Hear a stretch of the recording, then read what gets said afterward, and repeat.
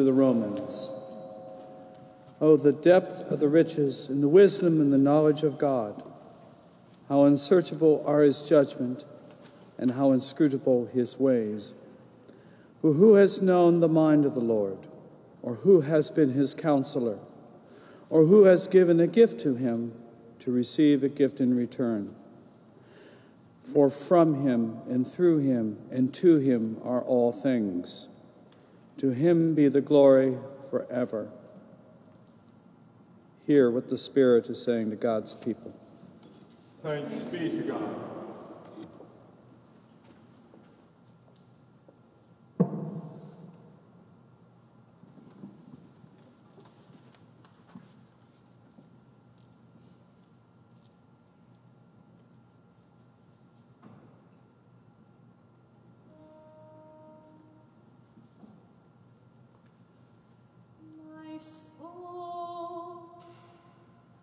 My soul doth magnify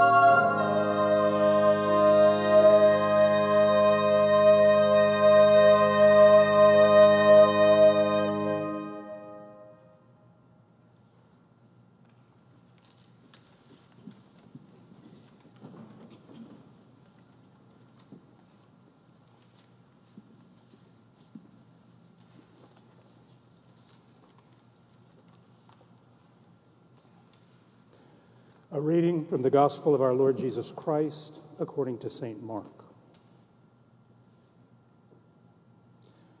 On that day when evening had come, he said to them, "Let us go across to the other side." And leaving the crowd behind, they took him with them in the boat, just as he was. Other boats were with him. A great gale arose, and the waves beat into the boat, so that the boat was already being swamped. But he was in the stern, asleep on the cushion. And they woke him up and said to him, "Teacher, do you not care that we are perishing?" He woke up and rebuked the wind and said to the sea, "Peace, be still." Then the wind ceased, and there was a dead calm. He said to them, "Why are you afraid? Have you still no faith?" And they were filled with great awe and said to one another, "Who then is this, that even the wind and the sea obey him?" Hear what the Spirit is saying to God's people. Thanks be to God.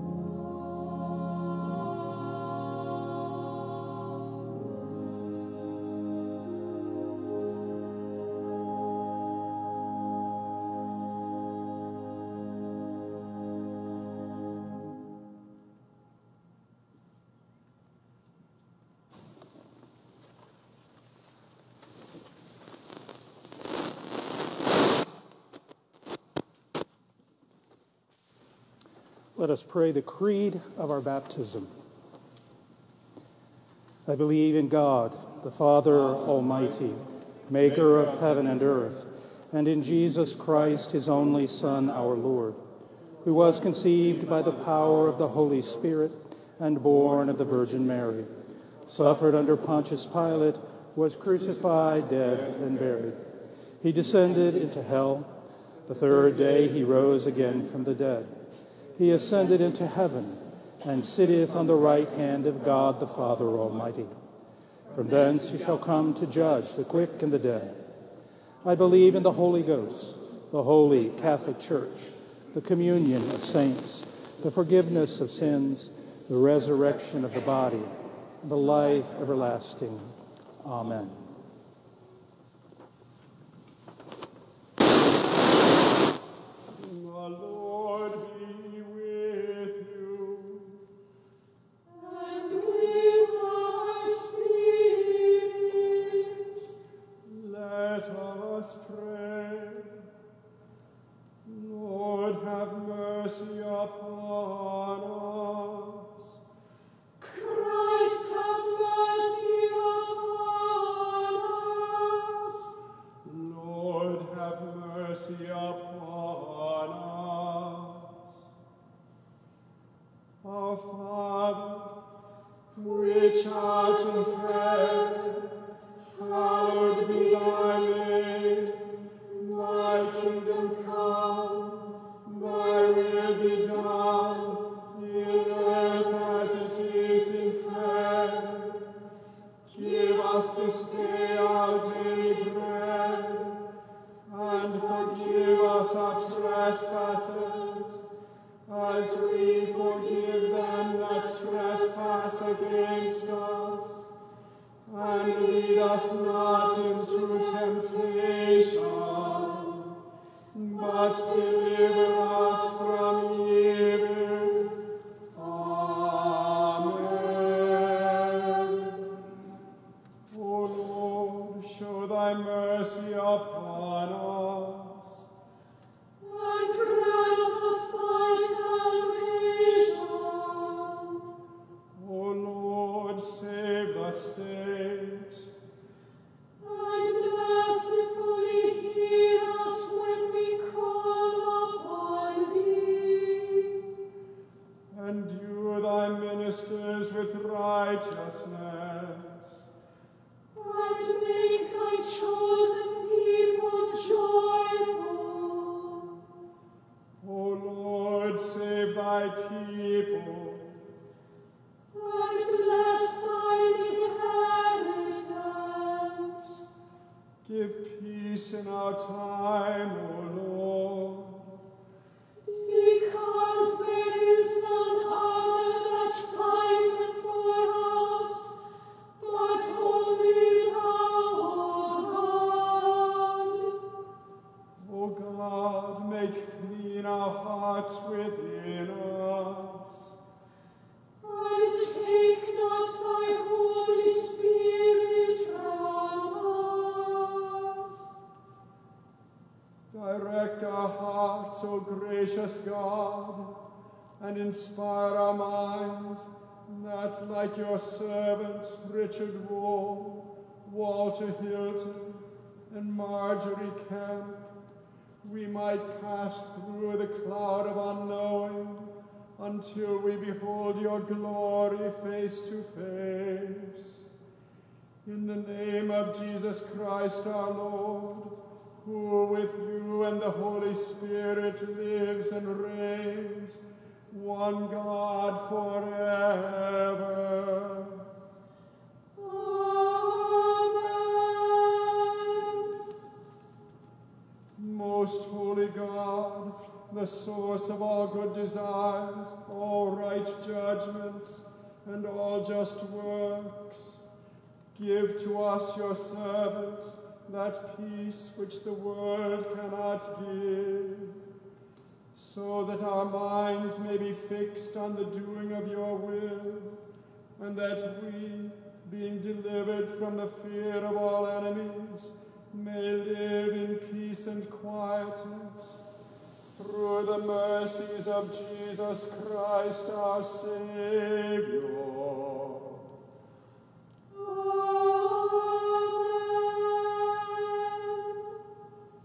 Lord Jesus, stay with us, for evening is at hand and the day is past. Be our companion in the way, kindle our hearts and awaken hope, that we may know you as you are revealed in Scripture and the breaking of bread. Grant this for the sake of your love.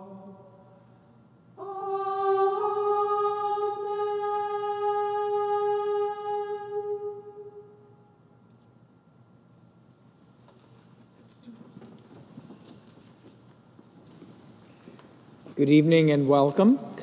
And a word of welcome and thanks to Father Keith Owen, our officiant this evening. Welcome, Keith, and thank you. Hope you'll join us for some light bites afterwards here in the East Transept with a word of thanks to Paige and Todd and Lori for preparing it for us. Join us this coming Sunday if you're with us for a forum as we gather to hear from the Congregation of Trinity about our bishop's search process. We've now met Elaine and Anne and Diana, and now in the coming week and a half, we'll be electing our next bishop, our bishop coadjutor. So I invite your continued prayers for that process. And if you'd like to share your thoughts on what you think the cathedral needs in this moment, what the Diocese of Ohio needs, then you can, of course, speak to me, speak to our delegates and alternates, or you can join us this coming Sunday at 10 a.m. for that forum. We have concluded our stewardship campaign, but as I mentioned on Sunday, one never fully concludes that. So I want to give a word of thanks to those of you who have made a pledge to Trinity in the coming year. We're about 3/4 of where we're hoping to be, which is about where we are at this time. So if you haven't had a chance to offer a pledge, I invite you to prayerfully consider doing so. Welcome.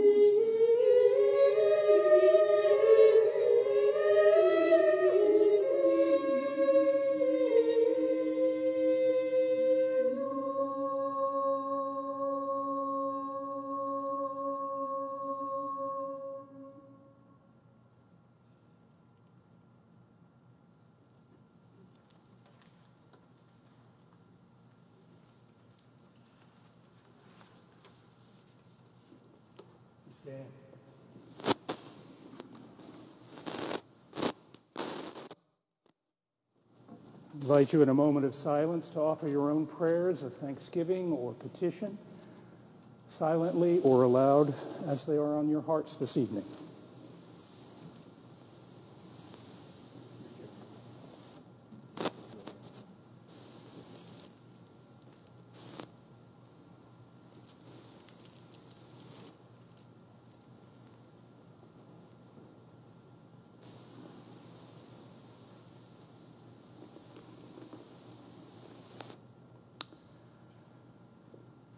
And as we come to the conclusion of an election season and hope for a brief respite before the next one, let us pray.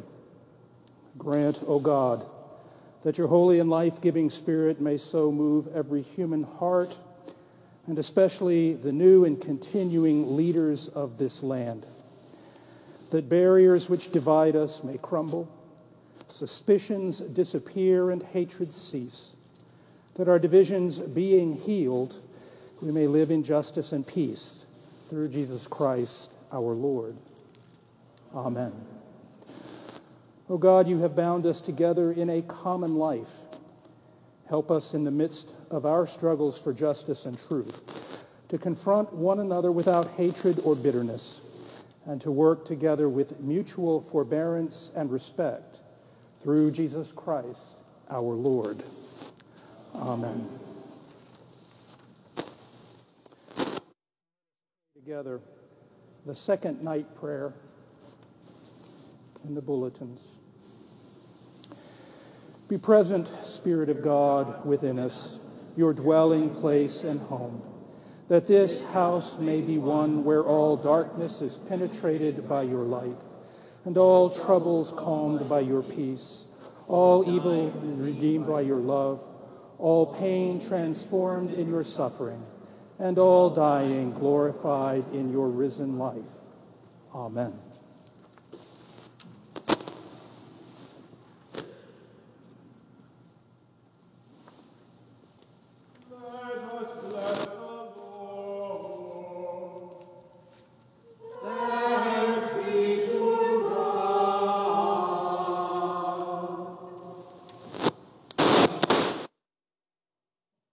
Support us all the day long until the shadows lengthen and the evening comes, and the busy world is hushed and the fever of life is over and our work is done.